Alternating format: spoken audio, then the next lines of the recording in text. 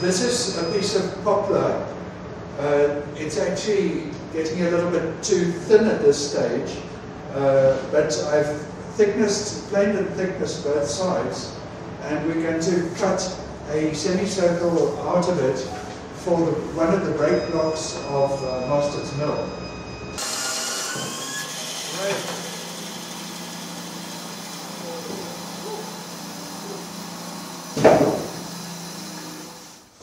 These are the first two break blocks for the big break wheel that I've made. This is the long lower one, it's in one piece. This is the first of the three upper ones, which make up more than half a circle over the top of the break wheel.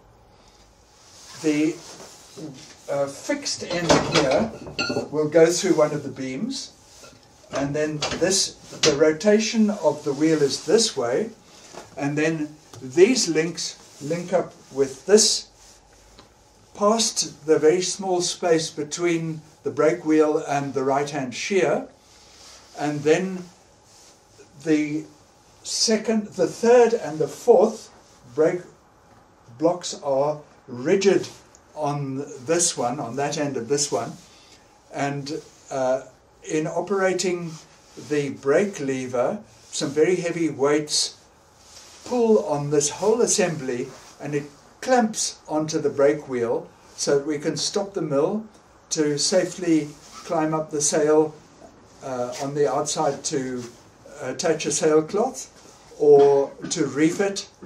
We would reef one side and then the opposite side, or we would spread a sailcloth on one side and then turn it 180 degrees, put the brake on again, do the opposite one, and then do the east and the west, as it were. Andy, all that ironwork is the original, which has been recovered from the fire. Yes, that's all original. We scratched this stuff out of the embers and out of the ash, and I've had to wire brush it and prime and paint it. Nothing particularly special there. Okay, now we have finished doing the brake block job on MOSTERT'S mill. Richard is just downstairs turning the sails by hand, and I am going to call for the brake to be applied. Brake on!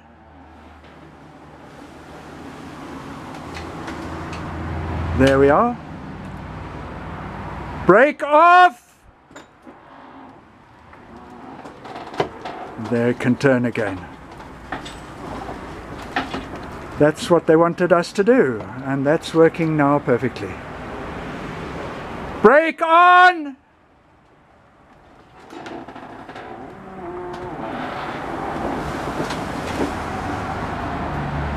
Lovely. Done. This is the curb ring for MOSTERT'S mill, and the cap ring that works with it. The curb ring is fixed to the top of the tower by 8 studs. You could see the holes ready for them. The holes are unequally spaced on the tower, so we had to measure from, say, this stud to that one, to that one, to that one, to that one, and so on, and then move to this one and do the same measurements all on the tower. Then we had to come back here and plot those holes and then drill these holes. They've got quite a lot of play in case of shrinkage or slight inaccuracies with the measurements. But we're certainly hoping that when the crane comes that we're going to be able to lift it, and we've got, we know where D is on the tower. We can drop it over the studs, because we've only got the crane for one day. We've got to be ready. Everything's got to go smoothly. Inside the curb ring is what's called the cap ring. It's half as high. It's made of the same material, and in this case, where this is simply 2 layers, this had to be lap jointed. There must be about 12 pieces or something like that. Then when we had finished making it and testing it, and at that stage we had only 3 millimeters play between these, I don't know whether what we're calling bow ties, and the curb ring. What's interesting, that was about 4 months ago, we dismantled it into 2 halves because we can't transport a 5-meter ring on a truck. We split it into 2 halves, both of the rings, and we put it aside.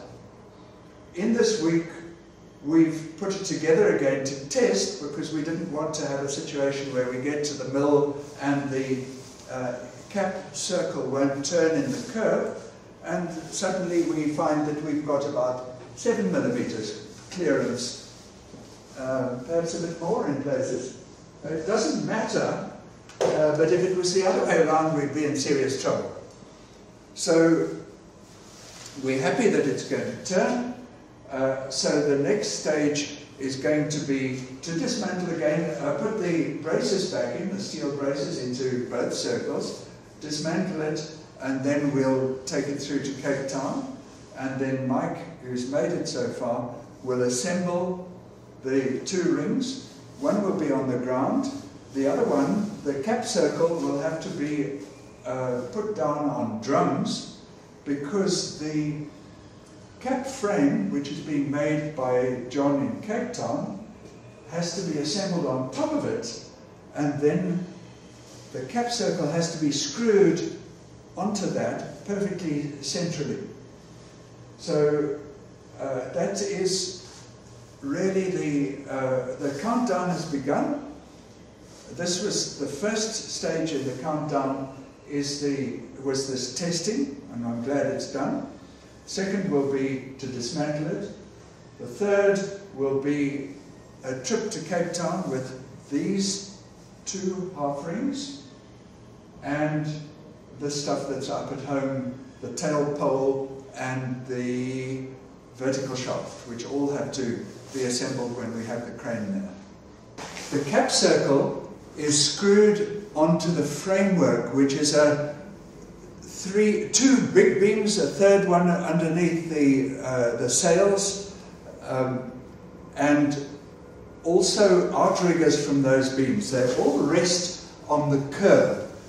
And before a milling day, we apply a mixture of lard and graphite to the top surface here, so that the huge weight of the cap frame and the windshaft and the sails can turn on this surface. So it's got these beams lying on it and spaces in between, and that's where they apply the lard, and then the whole cap frame turns so that it can face into the wind.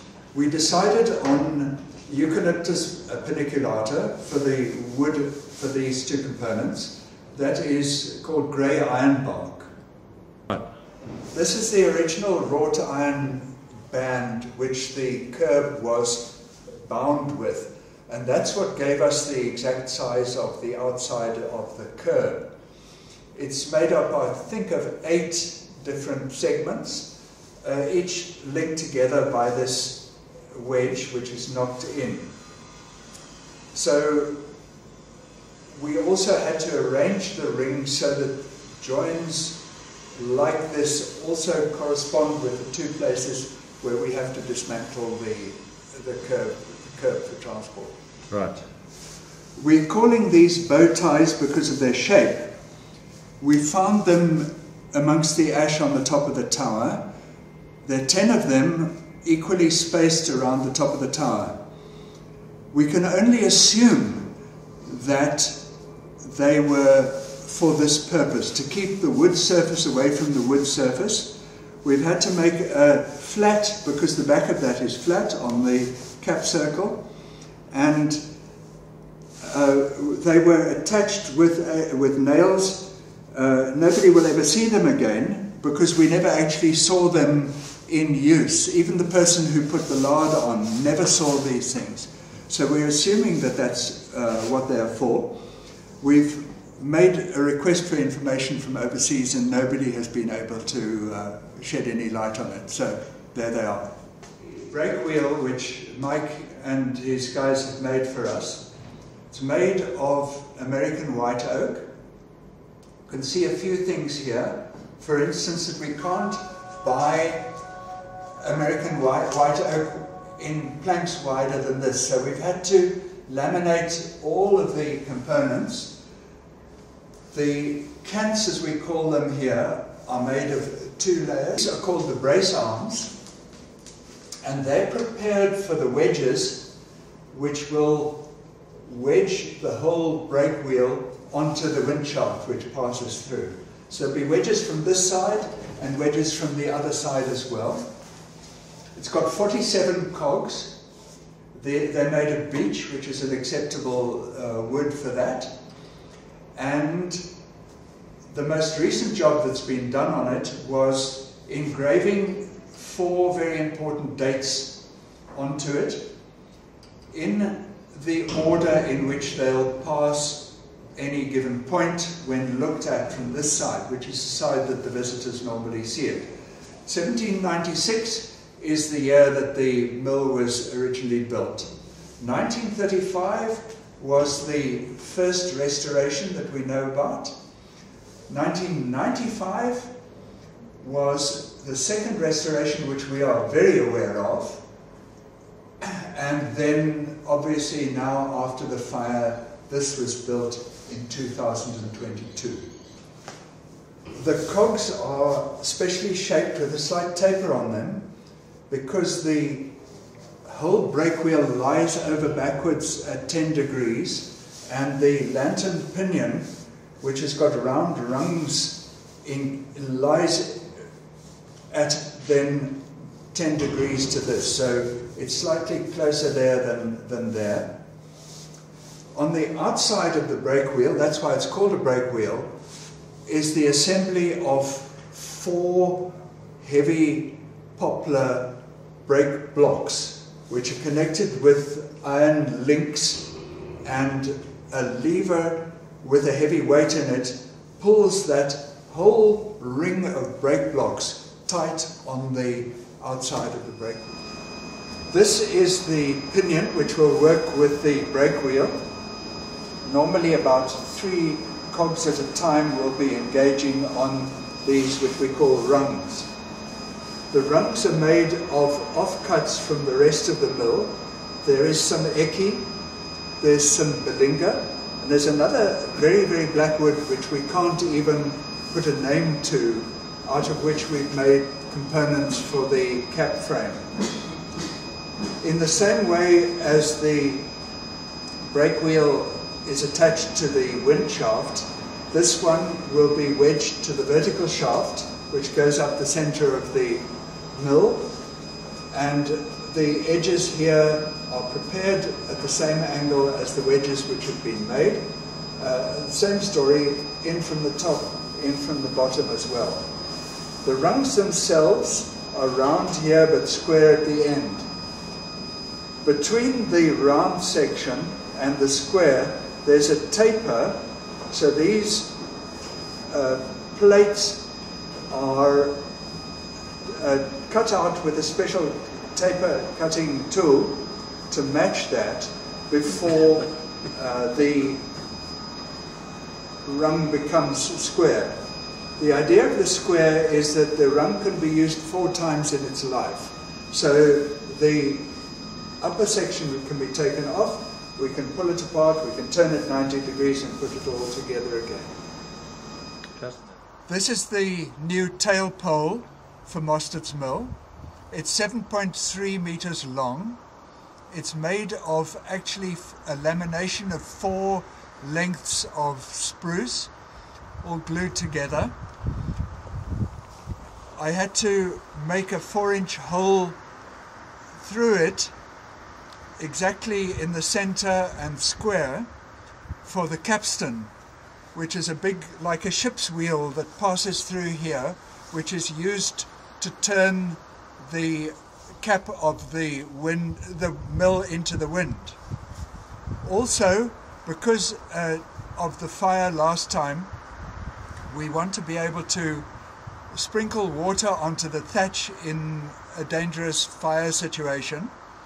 So I've added a water pipe from the bottom here, the whole length up to the top there, which we will connect to a hose every evening when we've finished milling. We'll connect a hose up to this fitting at the bottom, and if there's a fire, we just need somebody to open a tap and wet the thatch. If that had been possible last time, perhaps the mill wouldn't have burnt. Always it was a consideration, because the cap turns, of how to connect water to the sprinklers on the cap, but this way, whether it's facing in one direction the most of the summer or the other direction for most of the winter, all we have to do is to reel out a hose and connect it up. This is the top end of the tail pole. The tail pole is at 20 degrees from the vertical, so I had to cut this at 20 degrees, and we also don't want water standing on the top, so this is actually 30 degrees, so the water will run away from the beam that this will be attached to.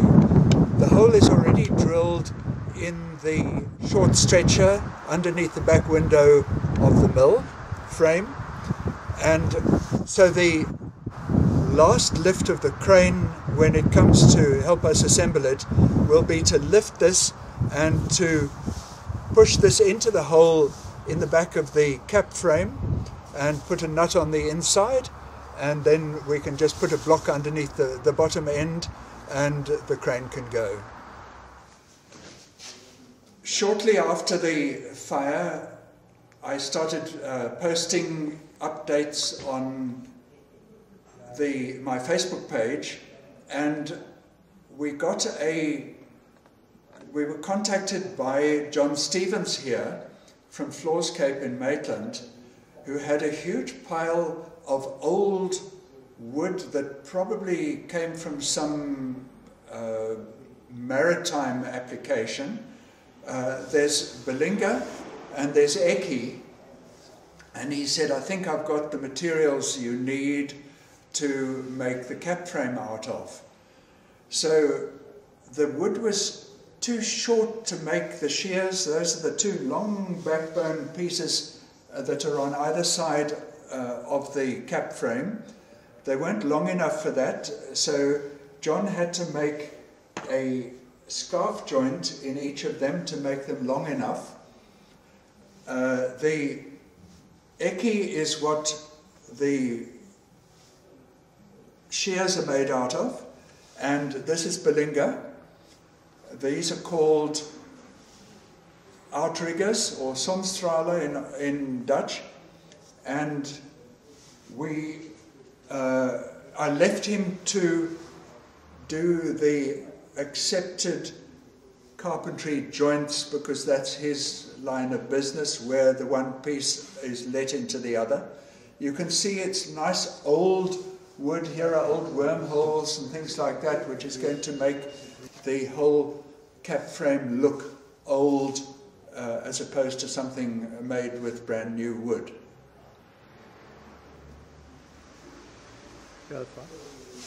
Yeah, so as Andy said, these are Belinga, the outriggers, and we did a step mortise and tenon joint here to connect that to the shear. We've just glued and jointed, glued and screwed the ring onto the outriggers. Perhaps you can explain the complicated joins here of this is the sprattle beam.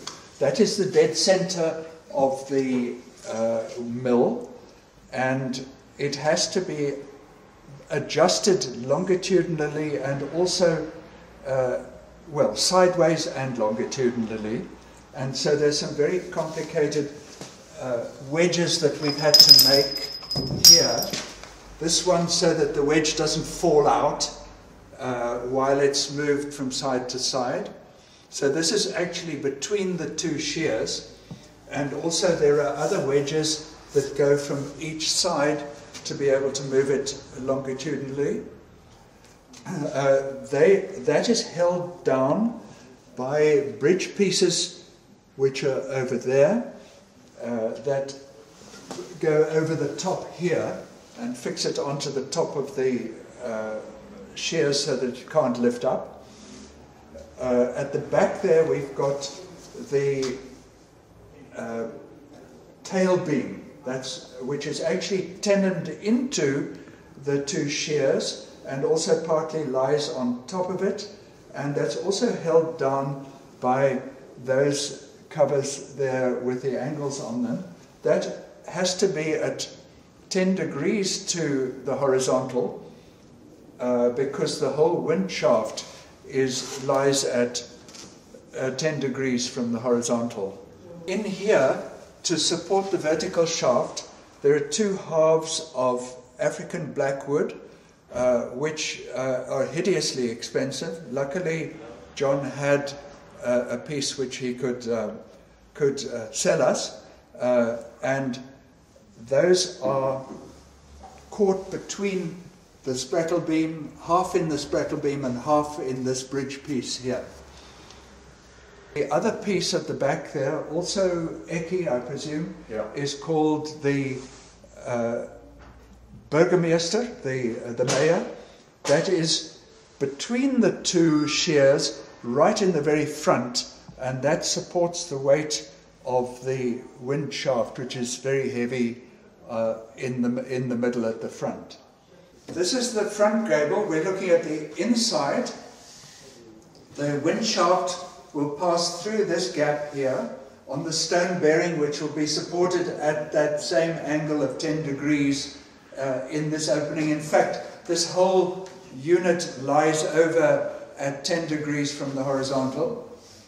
And you can see there's a diagonal beam there, which is there to supposedly absorb the fact that the wind shaft turns this way around.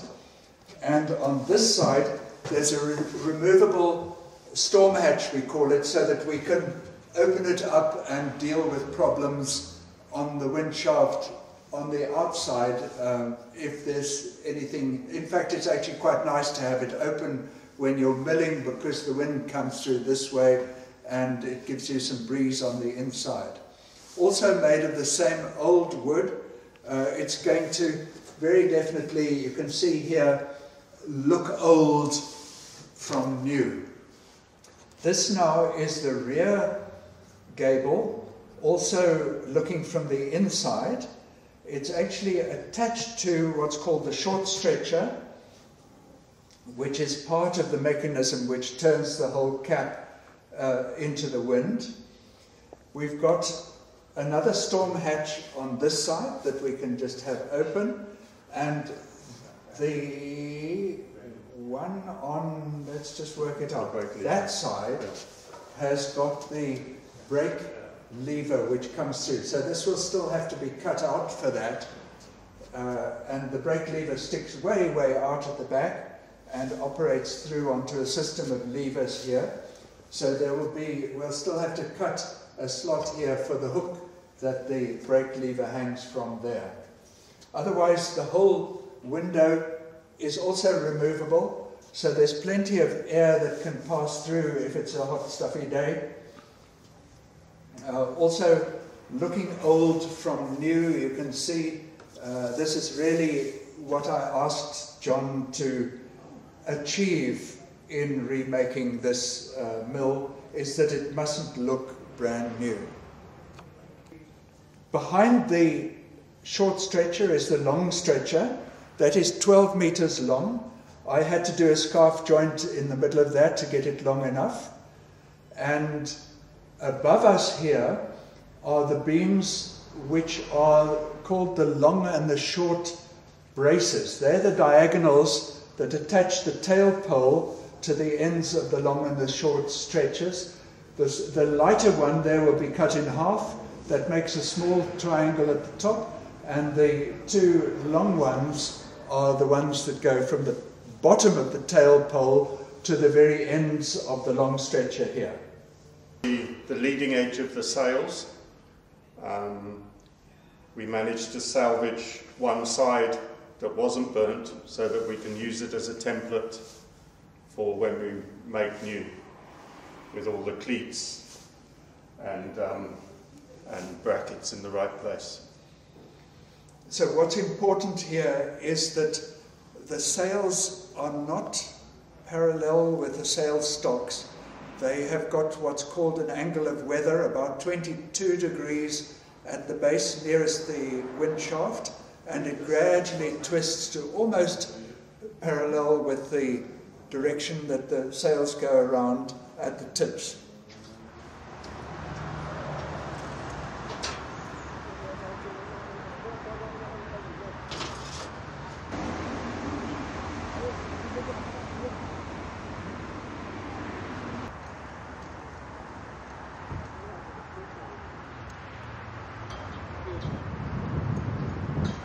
Our building contractors here, Bruce Dundas, have done a magnificent job of replastering the entire inside, with the exception of where the roof,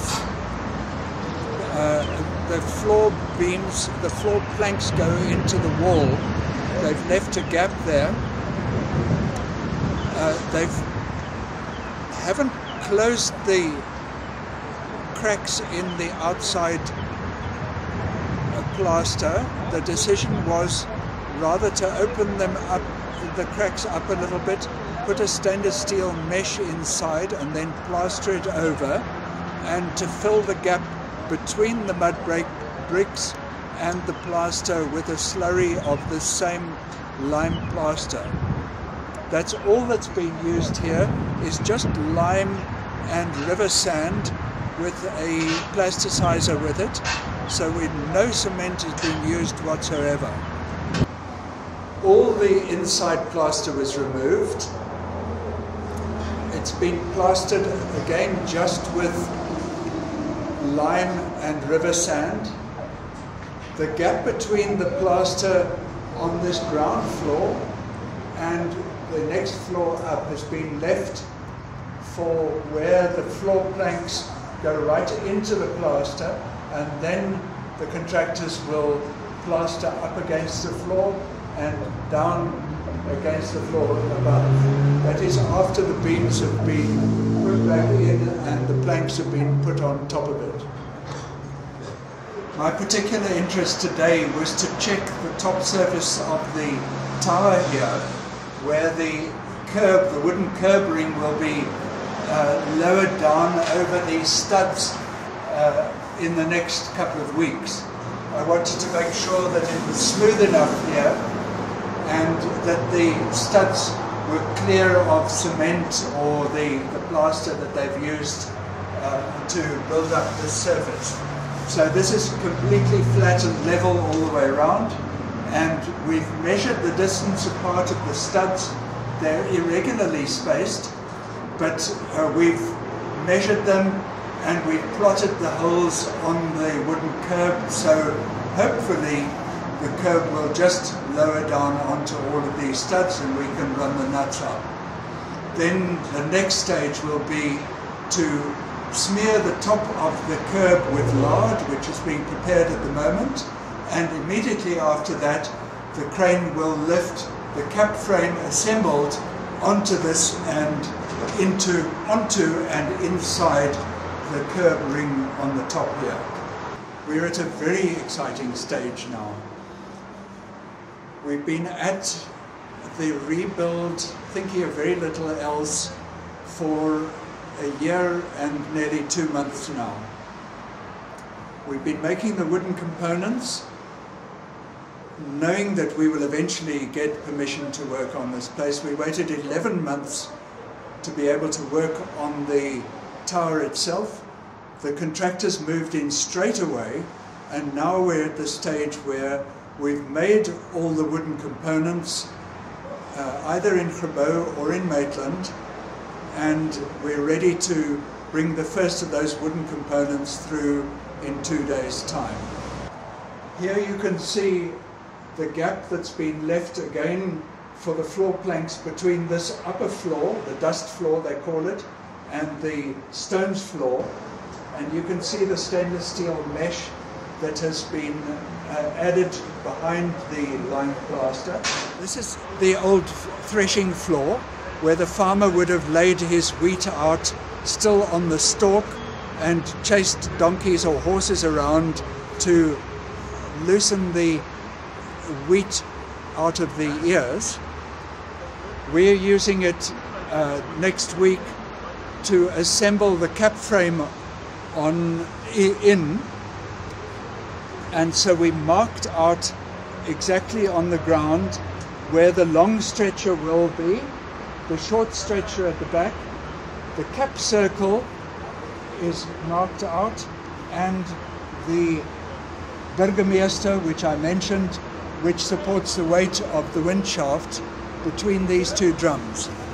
So on Wednesday, 2 days' time, the cap circle will be assembled on the top of these drums. The glue will be left to dry for a couple of days, and then the cap frame will be assembled on top of it, and then John will be able to screw through the cap circle into the components of his cap frame. What we are doing now is spraying at the wall with the anti-fungi, prepare to remove all the old paint and the fungi before we apply a new coat of paint. The wall for 48 hours, and then we pressure wash it off. Oh, I see.